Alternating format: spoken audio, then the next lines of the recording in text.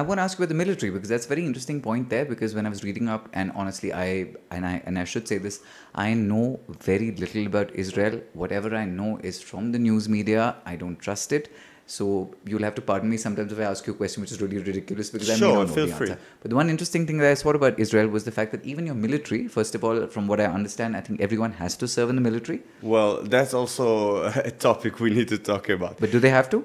We have to, although sad enough these days our poor government passed through few laws that actually allow religious people not to be part of the military. So you can pretty much just say, no, I believe in God now. I'm going to study the Bible, and instead of going and protecting your country, you would go to a room, do basically whatever you want, neither study or not, and the government will pay you for that. I think this is horrific, but I guess it's not the topic we're on it. But no, but I'm interested to know that. I'm interested to know because look, you know, I'll tell you I was at this vegan cafe and Omri was walking around, and one of the reasons to also do the podcast is very often to understand just more of what you're saying. Now, my question actually in this case was just about the fact that in America, for example, with the military, they have a very strict don't ask, don't tell policy. They don't want to know if you're gay. Yeah. But apparently, from what I understand in your military, that's not a question. And if you're a gay person and you're out, that in no way hinders your military capabilities, from what I understand. Is that right? It's completely right. Yeah, I know many gay people that serves in the military. You know, obviously, some people can be less or more open-minded, and the gay guy who goes now to the military, you know, it's kind of hard still, because in the military you share the toilets and like the showers. So imagine if you're gay, and I've heard those stories, you're going into the shower with the rest of the team and all of them are now naked. I guess it puts you in a bit uncomfortable position, or where you want to be a bit involved, or I don't know. I imagine myself going in a shower with 20 ladies. I mean, I would be a bit like, okay, how I'm handling this situation. At this point, it almost feels like an incentive to join the military. If you're going to go in and all these guys are going to be naked, you're like, okay, this is my vibe. I like it. But it, you know, I always say that to people where I have some of my closest friends and who are straight. If you and I hang out a lot more, we could be buddies, all right? But the thing about that is I don't think it works quite like that, because you could be naked around me, but if you're not getting the same vibe from you, either I'm a creep and I'm hitting on you, or I respect who you are. Yeah. And I think part of homosexuality also is to be able to draw that boundary and not let other people feel uncomfortable. But I can see the situation, if I'm in a shower with very hot Israeli men who are all naked, I mean, there is a chance where I might, for all you know, I might be hard. I wouldn't know what to do about that. So we'll be like, bro, you're so hot, I don't know what to do. So I can understand that. But have you heard of people who've had that issue, who've had to navigate it? There must be some beautifully military romances. They could happen. There could be two gay boys who are in the military who fall in love. Has that happened? Everything happens, of course. The military is so widespread that, you know, everybody basically, except what we just said about the religious people, goes to the military. Now, I guess you need to know yourself better. I mean, if you're gay, and that might trigger you, which is super normal, you might not want to join to a combat unit where you have this very, very intimate relation with your partners or to the team, because you're spending all day long together. Training, showering, eating, sleeping, everything together. You're saying all this stuff which is sounding good. I know. I mean, the way you're saying it, a gay boy will be like, sign me up.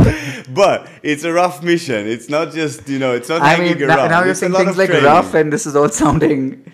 Okay, now from the religious perspective, I understand what you're saying. Now, you know, away from that, where you said yes, I think one of the biggest honors you can have is to be able to serve your country. My father was a military man. He was in the Indian Navy. I know what you're saying. For a lot of people, then, to use the religious card is a very easy card to be able to get out of serving your nation. Yeah. Which in a country which is as war-torn as yours is right now, that would be seen as almost as an act of cowardice. Would it be something where you would say you're almost chickening out? So that's the thing. Imagine Israel right now is actually very divided. Never before we were so divided like we are today. So we really like the liberal part and then the religious part. Now, if you're liberal, obviously you see it as cowardness. You're not taking part of you know, you're not carry I don't know even how to describe the burden of your country. Yeah, exactly. Not the burden, but the responsibility. Yeah, you have responsibility. There is not many countries around the world that's surrounded with enemies. We have enemies all over us. I mean, we have Lebanon. They don't like us. We have Hezbollah sitting there shooting rockets on daily basis. We have Hamas in Gaza border, Egypt. We have this cold peace with Egypt, but they don't really like to help us much in everything that involves Hamas. We have on the other side Jordan, and we have West Bank. bank where a lot of terrorism also come, which is part of us. So it's really hard to manage a country where you have so many enemies from all frontiers and not everybody taking part trying to defend it. And moreover, even saying, no, I'm actually defending it. The fact that I'm praying to God, God saving us because of me, not because of you, that you will eventually die. So the one was actually going to the military. They die on the sword, you know. They go, fight, and die. I can't share enough respect for those people. Actually, my very best friend almost died at the 7th of October. He got shot 3 times. He's a very strong man, and I love him. And he survived, and he did amazing recovery. But, you know, not everybody did this recovery. Not everybody survived what happened. And not every day, just yesterday, 5 soldiers dead. The 3 days ago, another 4 soldiers died. So religious people are not going to die praying God, you know. And if you really believe that praying God will help us, you're welcome to pray during the night. And thank you for that, yeah? Like, I don't underestimate it. But please, you can also go to the military and take part of what we're doing.